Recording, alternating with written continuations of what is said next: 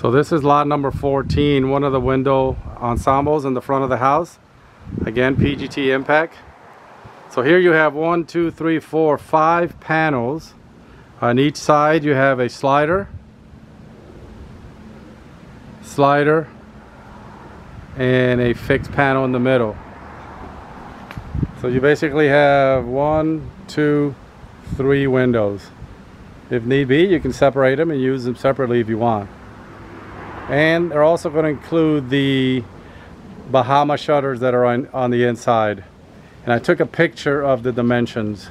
So look for the pictures. It'll have all the information for the measurements.